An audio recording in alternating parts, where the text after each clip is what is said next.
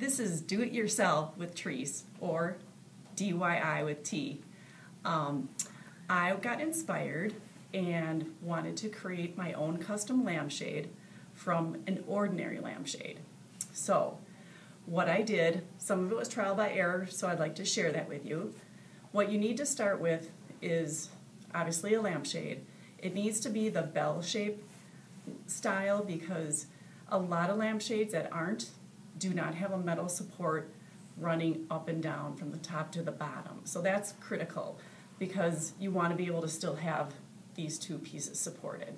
So look for that when you're shopping for your lampshade. What I did then to help remove the shade, most lampshades are held on by glue, and it can be a really strong glue. So I like to use a product called Undo, or you can use another liquid adhesive remover, and I just simply kind of soaked that on there. And if you've not worked with this product before, it's awesome because it'll loosen that adhesive very quickly. So I can do that on the top and the bottom. And I'm using a fair amount. It's getting soaked. I know you probably can't see that, but it's pretty wet. All right, this product is also really good for those price stickers on your picture frames that are hard to get off. This works really good for that too.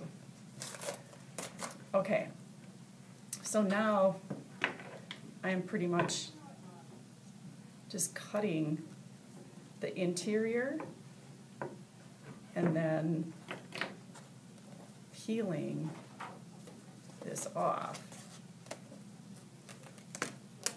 It's not a pretty thing to do, but it'll be pretty when we're done. Okay.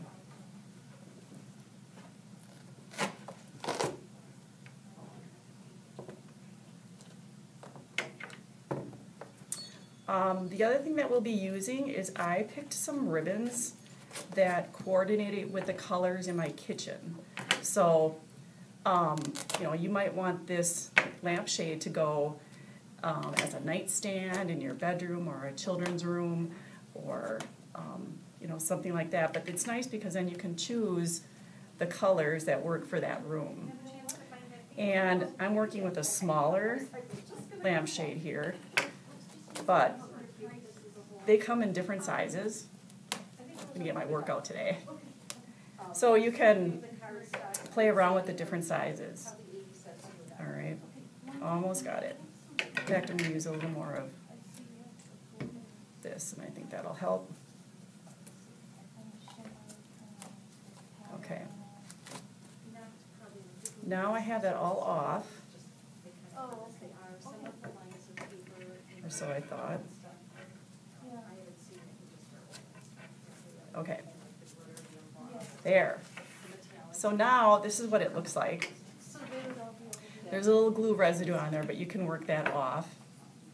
And then what you're going to do is take just variations of ribbon, lace, whatever you want to kind of use on your shade. Pick colors, like I said earlier, that coordinate with the room that you want it to go in. And then you're cutting your ribbon a little longer than your shade. So you can measure one piece, and then I would cut several pieces right away, all to the same size. So that way you can just begin your tying and you don't have to stop and cut each piece individually. So get them all cut, and then you simply tie them from the top to the bottom. And you're going to repeat this with all the different ribbons that you have. And it works out pretty good. Once I finished going all the way around, I cut these little ends off and I kind of hot glued them down into the shade a little bit.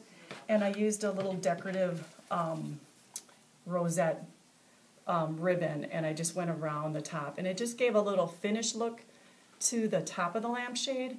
And then I just cut the little fringes at the bottom.